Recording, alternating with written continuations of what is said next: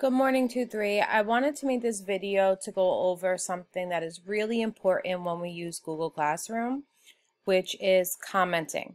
So I'm in just, for example, your reading assignment from yesterday, and some of you did private message me and things like that, which is great, but I also wanted to show you that I or Miss Fascia or Miss Pena or Miss Carell could be private commenting you about something we're seeing in your work.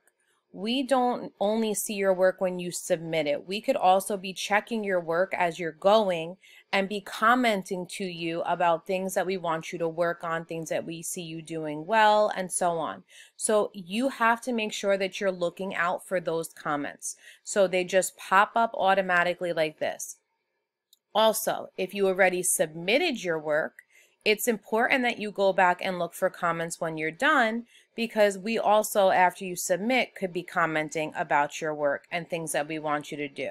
Okay, for example, I just made up a comment that said, please read your text carefully and go back to questions 5 and 6. Okay, so that's just showing you something, an example of what you might have there. Sometimes if we feel like maybe you rush through your work because you're getting used to working on the computer, or there were some mistakes that we want you to correct, we will send it back to you after you submitted it, meaning we're telling you we need you to redo it. So you have to look for that, because when you go into your account and your assignment, it will look like this and it will say resubmit. That means that we sent it back to you and we need you to make corrections on it. And then you would open it back up, you would correct things, and then you would click this button to say, okay, I'm sending it back in to try to get a better grade. Okay? Because remember, yes, it's online, but we are going to be grading you. And for example, your grades are up here. So once we put in a grade, if it's out of 12 points, for example, I gave an 8 out of 12 just to show you that that's where you would find your grades once we mark it. Okay, so your work is going to be graded. So just keep that in mind.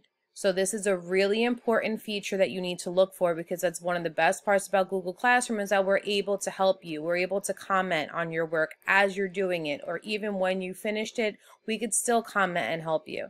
So this is something that's a lot better than ClassDojo in regards to doing your work, is that Google Classroom, it's more interactive with us.